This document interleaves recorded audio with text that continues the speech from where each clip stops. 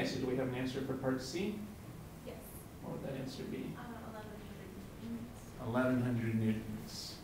Good, so we got that the tension force from the bicep is going to be 1100 newtons. All right, so this was a very important problem-solving technique.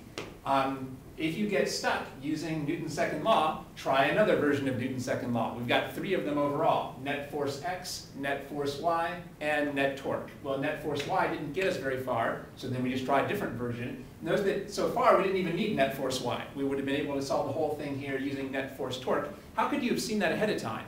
Well, we should expect the torque to be easier because we've chosen the pivot to cancel out the hinge force. So oftentimes torque will be easier because you're going to choose a pivot that cancels out, that shows that there's no torque from one of the forces.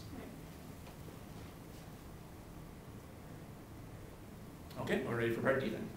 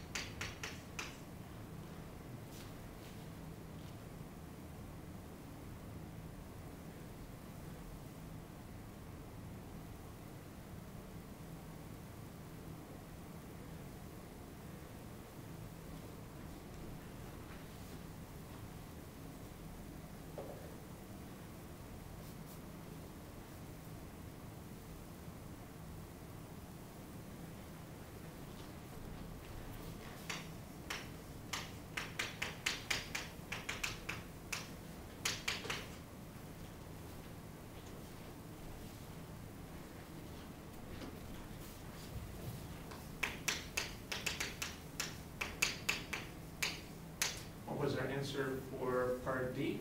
Negative 980 newtons.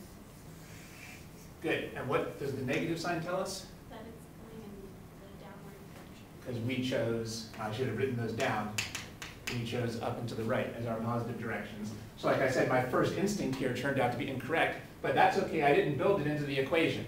So again, I did not put a dot on top of this variable to keep in mind that the variable itself was going to tell me the sign. So the variable came out negative. That doesn't mean we made a mistake, we expected it to come out either positive or negative.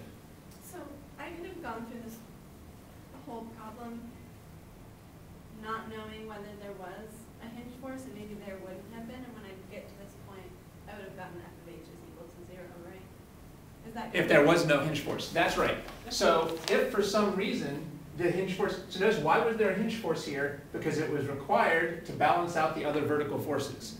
Well, if it had turned out that the other vertical forces were canceling each other out already, then this would just come out to be a 0.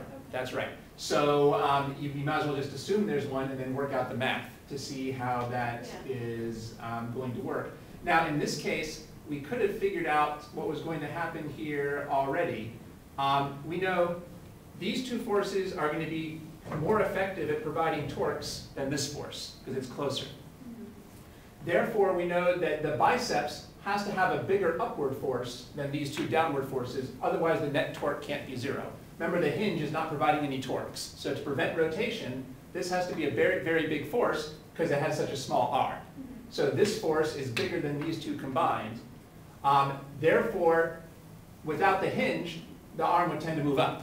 There would tend to be a net upward force that's not counterbalanced by these. That's how, at the very start, I saw that my first guess was wrong and this was going to be downwards. But that's a pretty subtle and difficult chain of logic. You don't have to be able to do that to get the problem right. All you have to do is wait until the math tells you whether it's going to be up or down.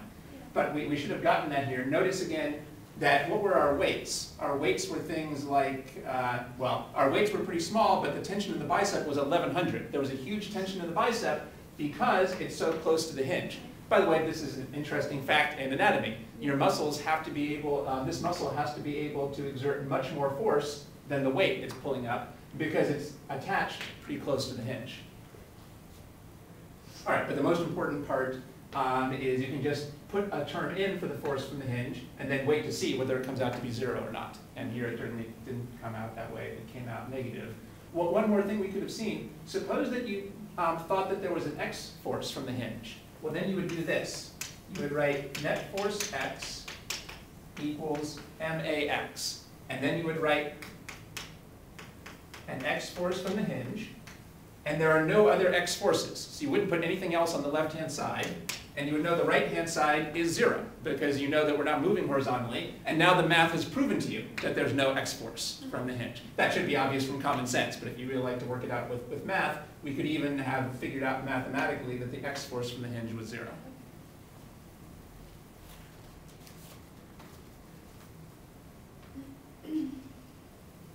So we're on part D? E, I think. You're correct, part E.